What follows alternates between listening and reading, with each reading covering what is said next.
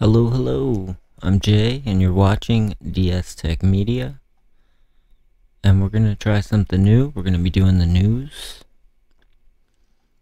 and we're going to be calling it RSS News, because a lot of the stuff I'm going to be grabbing straight from my RSS feed reader. First piece of news is Akira, the Linux design tool. So Akira's purpose is about giving freedom to designers who want to use open source. Akira is from developer Alessandro Castellani. He's a Linux developer and user, and he has been for years. He's the first to admit the current status of the Linux desktop doesn't allow designers to be productive and competitive in a world dominated by extremely fast, reliable, and modern proprietary applications for Mac OS and Windows. Akira's purpose is to drastically change that. Basically, it's gonna be an open source alternative to Figma or Sketch. There's only 16 days left with 501 backers. The goal is $48,859, and as of right now, they've only raised $14,382. I'm really excited about this project. I still plan on backing in the 2 weeks remaining, and I recommend anyone who is a designer on Linux, please consider backing this project. This is something that I've really wanted for a while now. Let's go ahead and watch the video. Designing interfaces on Linux will never be the same. Introducing Akira. Akira is a native Linux application for UX designers. It approaches the creation of user interfaces with a modern and intuitive workflow comparable to the other proprietary design applications currently leading the industry. Akira is native, not an Electron app hungry for your memory. Akira is open source, guaranteeing its longevity and support from the community. Akira is free. No subscription, no upgrading fees, no features locked behind a paywall. Akira is the design tool we've all been waiting for. Help us boost its development and release the first version to completely change the Linux design ecosystem. Akira needs you. Linux needs Akira.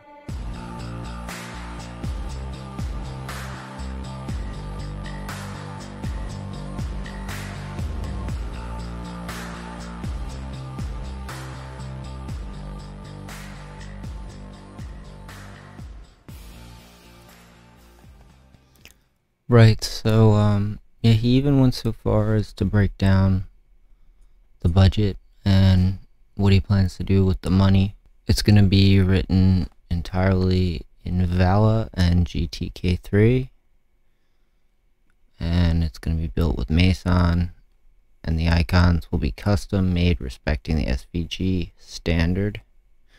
And he's going to launch it on Elementary OS's App Center, and as a Flatpak. Daily builds will be available through the official PPA.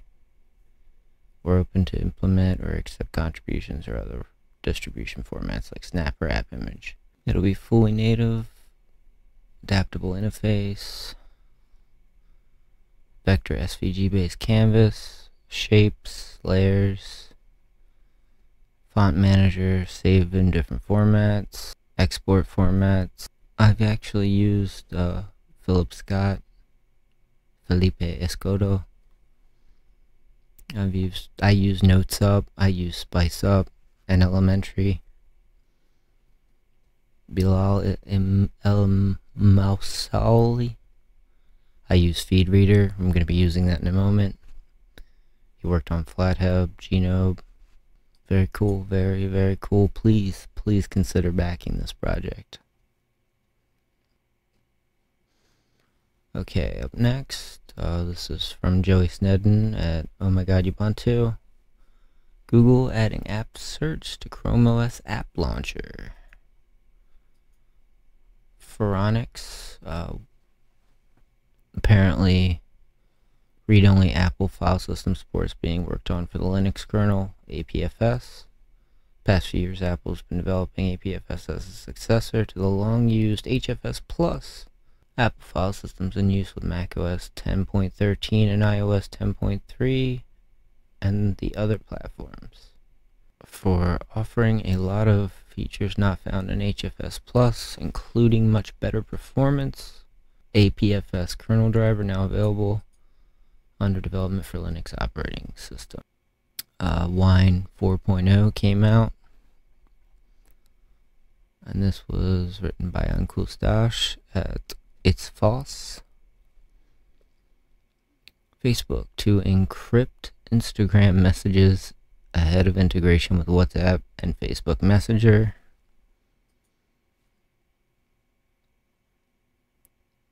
DirectX Vulkan 96 release with more optimization and game fixes. Actually, I believe this is pretty old. It's from the 28th, I think. DXVK 1.1 is out now. Something that makes me very sad. Google Plus for consumers will shut down on April 2nd. It's no secret that Google planned to pull life support from the consumer version of Google Plus, its failure of a social network, in April. Until now, we didn't know the exact date. The date Google announced today is April 2nd. On that date, Google will start deleting all content, including Google Plus pages, photos, and videos, and everything else on the site. If you were one of the last few Google Plus users, which I am, or just feeling nostalgic about the stuff you posted there, now it's time to download all of that data. Valve publishes initial Steam figures for Linux. Steam's Linux market share ended 2018 at around 0.82% for the month of December, which has been rising in recent months following Valve's rollout of Steam Play for allowing Windows games to run on Linux with the Steam client using their Wine-based Proton and DXVK. Earlier in 2018, prior to Steam Play, the Linux market share was as low as 0.28 to 0.3%. Among the all-time lows is the least percentage basis for the portion of Linux gamers on Valve's platform. Now for January 2019, Steam metrics, with this year's marking 7 years since Valve rolled out the official Steam Linux client. The percentage of Linux users strikes 0.82%. Yep, at least if the numbers are accurate this month, the Linux percentage is flat for January 2019. Meanwhile, the January 2019 figures show Windows growing by 0.06 to 95.92%, while macOS dropped by 0.04% to 3.27%. So there may be some slight changes in the Linux percentage, but nothing drastically significant, and still below the 1% mark.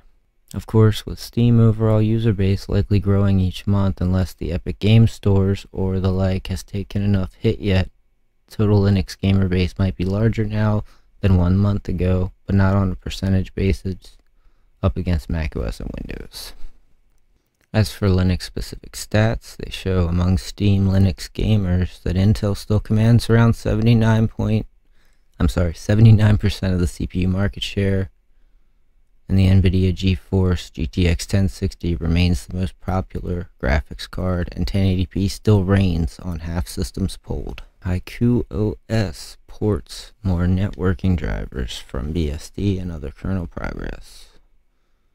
The Haiku open source project, operating system project inspired by BOS, is out with their newest monthly report on the happenings. Following the long-awaited Haiku Release 1 beta a few months ago, Haiku developers remain as motivated as ever for advancing the long-standing operating system effort. Some of their latest achievements include better handling for non-fixed width fonts, fixed sub-pixel font rendering in their app server, and an overhaul of the FreeBSD compatibility layer in order to accommodate FreeBSD's new Ethernet driver subsystem.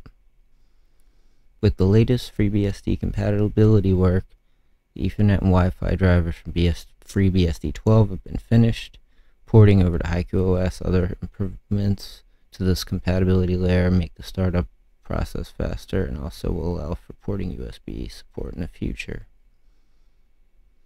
In the kernel space, they've also been working on EFI boot improvements, refactoring their kernel thread structure, handling code, and other improvements. More details on this work can be found on haikuos.org, and that comes from Phoronix.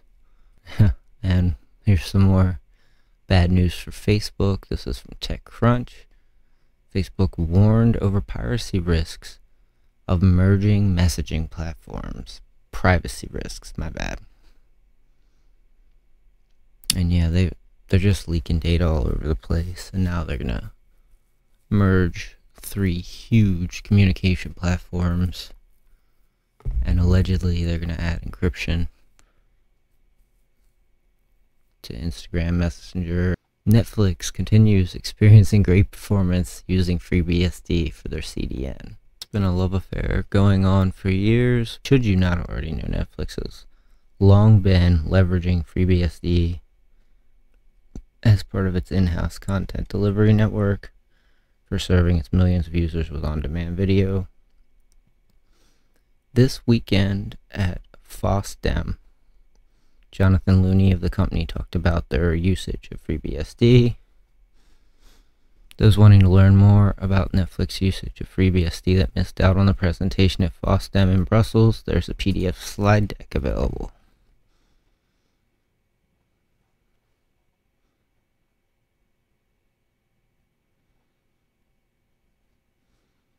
And these are their servers that run FreeBSD.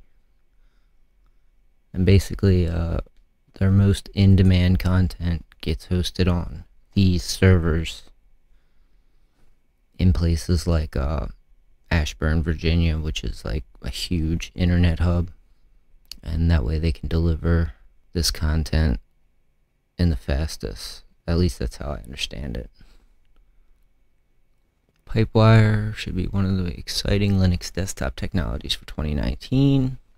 So Pipewire is actually like a new media system for Linux, and it's going to integrate with GStreamer, and it wants to replace Pulse Audio and a lot of ALSA applications. So it'll, we have some applications that access ALSA directly. It would kind of merge some things.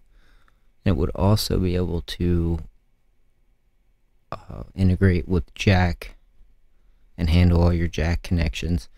It would be a more seamless way to route audio and video on Linux, because right now it's pretty messy.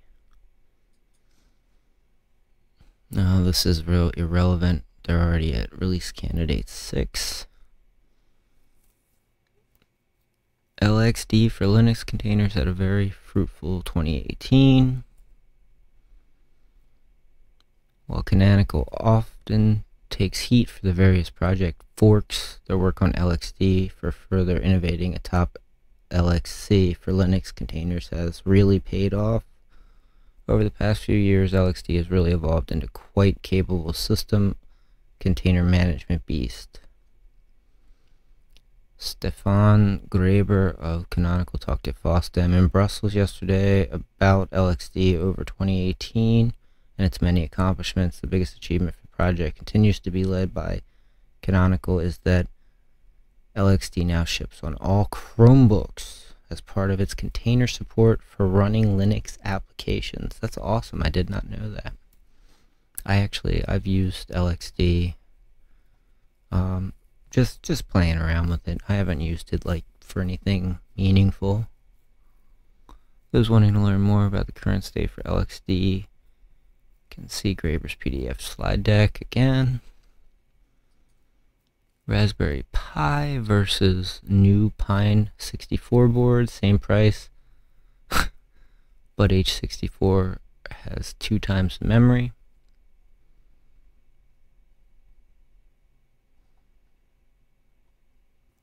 System 76's new Darter Pro laptop ships at $999 and up.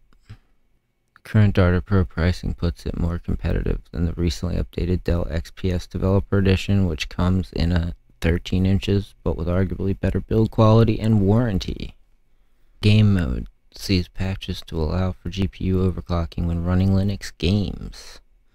Mark DeLuzio continues working on interesting features for game mode as the daemon to optimize Linux systems for gaming.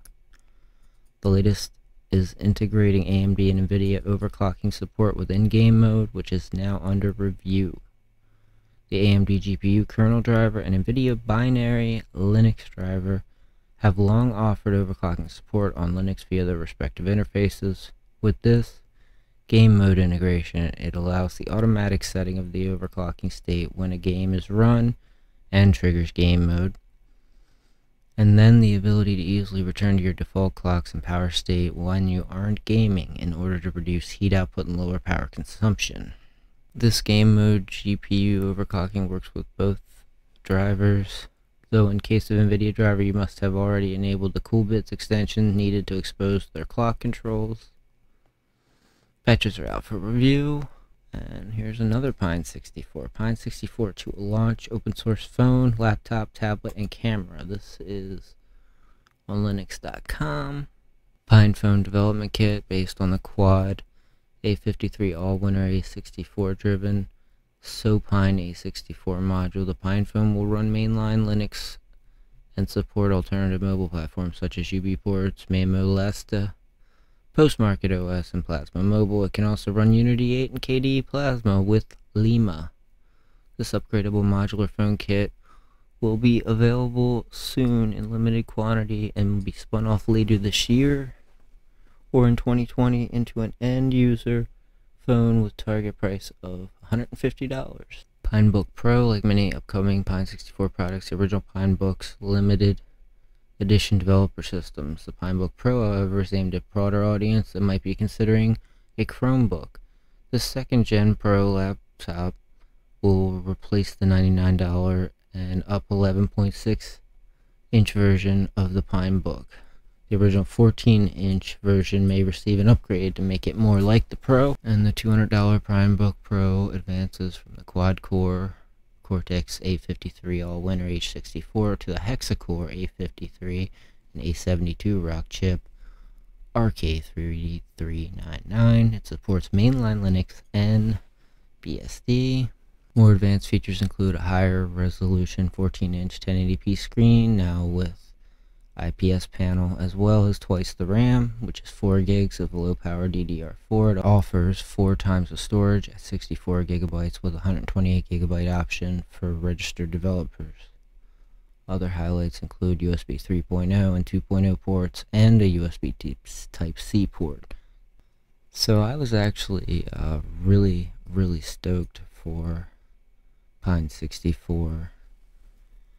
And I was considering buying Pinebook, but I've seen a lot of terrible reviews about things taking forever to show up and being broken when they do show up and having absolutely non-existent customer support. So that really made me pause when it come to ordering them.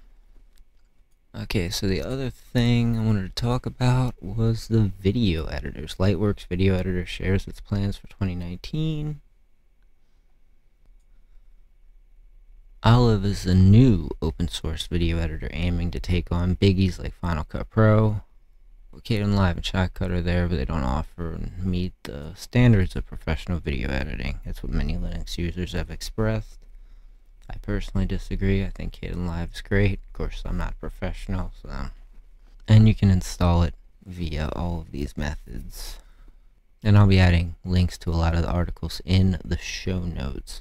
Also with videos, Flowblade 2.0 GTK3 based Linux video editor now available for those trying to find a suitable non-linear open source Linux video editing solution that fits your needs. Flowblade 2 is now available for this decade-old video editor that is arguably not as well known as the likes of Kdenlive and OpenShot. Flowblade 2.0 comes with the largest workflow and user experience improvements since the early days of the project. Comes with a new custom GTK theme. Also features better tooltip coverage, various GUI updates, a transform compositor, and other changes as outlined in the release notes. Matt Hartley over at Freedom Penguin posted 5 Linux apps that he's excited about, and one of them was video editor Cinelera Good Guy Infinity Edition.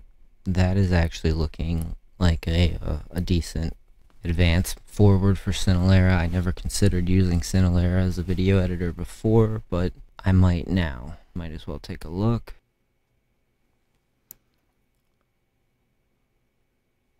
Features and plugins for color correction, motion tracking, video stabilization, audio mastering, and much, much more.